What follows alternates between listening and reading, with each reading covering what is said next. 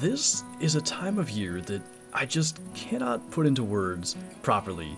The opener of PA rifle season is today, or perhaps I should say was today. By the time this video comes out, it's pretty well going to be over, and hopefully by this point I'll be sitting behind a buck, or maybe if we get lucky enough we'll have 2 bucks. But I wanted to come out here into the Hunter Classic. We tend to do this most years and kind of go for a similar hunt. So the caliber that I use in real life is a 7mm08, and that's what I've got here. We just did a hunt with this over on Rougarou Bayou, and in the past I've usually hunted White Hart Island because the southern part of White Hart Island is the most similar in terms of species to what we have here in PA, but because we just hunted deer 2 days ago for the turkey hunt, I decided to come to Red Feather. It tends to be the best whitetail map for me, and we'll kind of see what we can find out here today. Now, there are of course a bunch of things I can't emulate perfectly as far as PA rifle season goes, and one of which is the hunting style. I'm not exactly going to be walking around looking for tracks, but a max weight whitetail track here in game is definitely something to go and take a look at, and because we are primarily going to be rifle hunting today, I wanted to kind of save my fast travel just in case maybe we shoot a buck and want to move on, but this guy's walking kind of a weird direction. Depending on where we encounter him, it might be the kind of thing where we can just turn around and kind of get right back on track.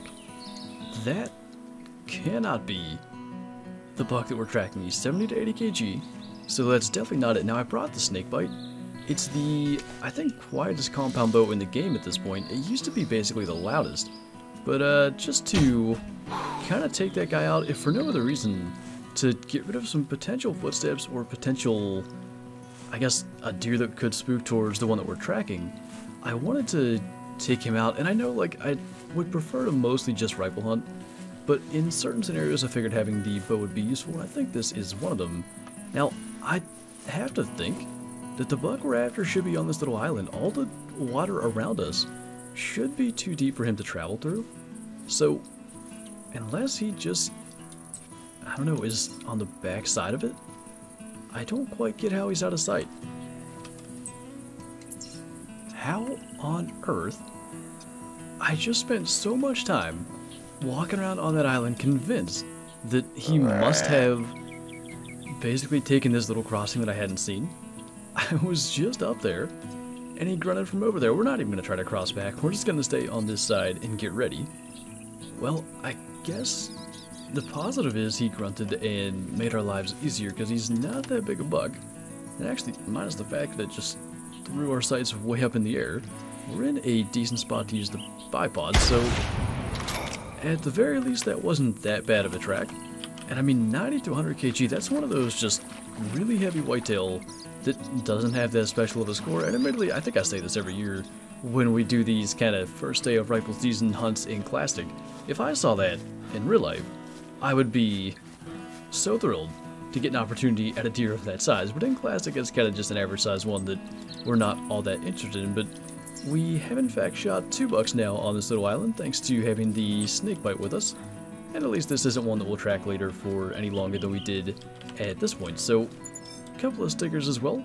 Hard shot him there in the 91.6 kg. That's a pretty heavy buck to score 111. Our other one is laying right down here, and something I wanted to get to do early in this video was wish anyone out there who's still hunting good luck. And I know a lot of times, like I see it in streams and stuff, some of you guys watch the videos and streams while on the stand, so hopefully the last little bit of light, maybe something will happen. Now, speaking of something happening, where the heck was that buck that we shot? I think I was only off by a good 100 meters or so. Kinda, I don't know, we weren't even that far from when we shot the other buck. I just didn't realize it was laying right there, but got our 2, and unfortunately combined, they're not going to reach the 200 mark, but at least we got them down. Like I said, that's going to be a couple of calls and tracks to not have to worry about running into later, and we're in this weird spot. Like, I wanted to go basically this way, so taking a gunshot over here really doesn't impact anything. We should be good to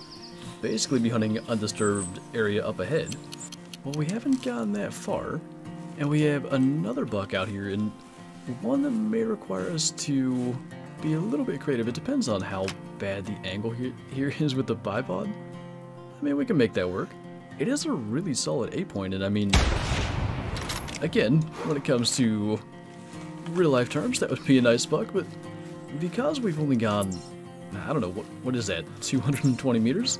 I'm not even sure how this buck didn't spook, but again, I'm pretty happy to take that and continue on our path here, and just kind of hang on to that fast travel for eventually when either bucks stop showing up, or maybe if we get a little further in and take a shot, and I don't want to continue going through an area that is now, you know, having deer run everywhere and potentially spooking stuff. So, nice to get what is our third buck already, and I mean, none that are all that special, but the more of these smaller ones we can get out of the way that will keep us from picking up their tracks and spending time on them later, in my opinion, the better. So 108, guess that would be our second biggest buck so far. Hopefully that won't stay the case for long, and we'll continue on our way west here.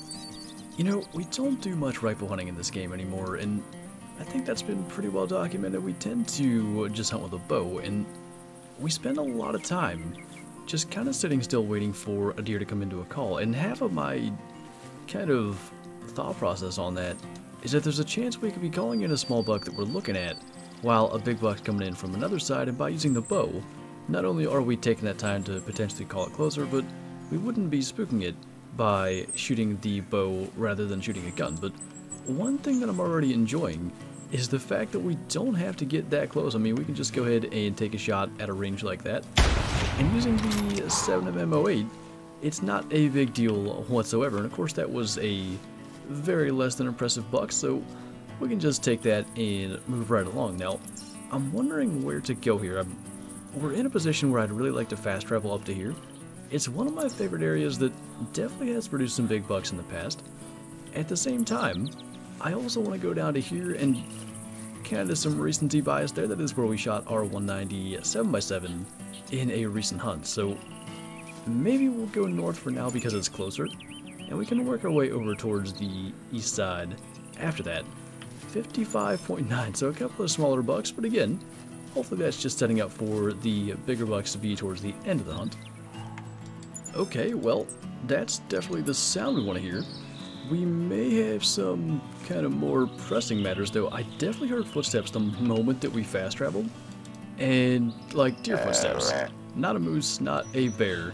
There's a deer somewhere. It's got to be right behind this brush, and it could well be a buck. That's the thing that we just simply can't know, especially with a fast travel. It's just, it could be anything, and I don't know exactly how the spook mechanic works, or if it is staring at us right now. Now, one thing that I think plays in our favor, yeah, I was going to say that track looked like it was pretty small, so I figured it may have been a doe. Not the best angle, but I think the snakebite has enough power here.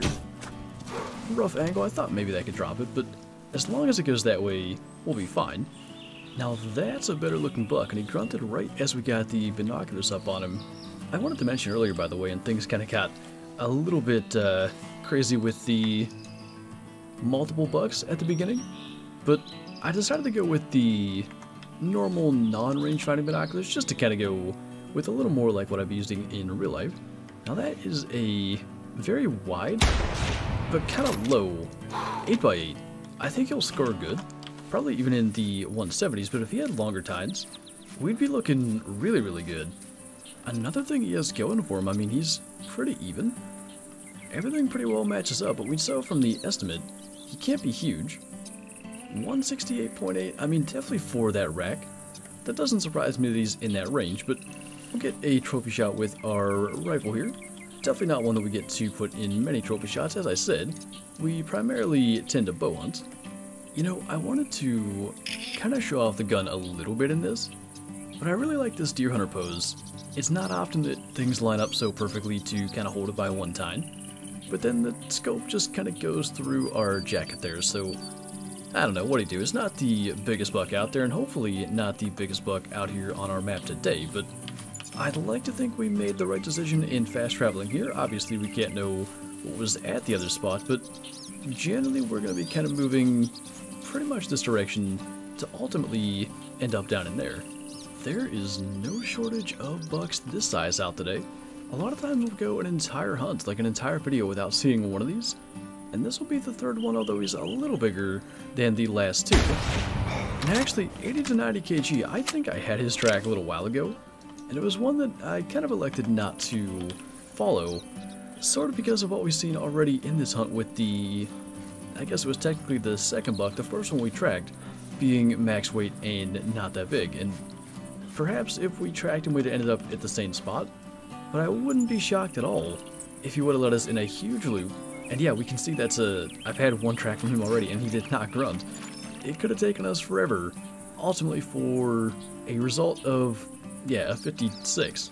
So, glad that worked out as it did.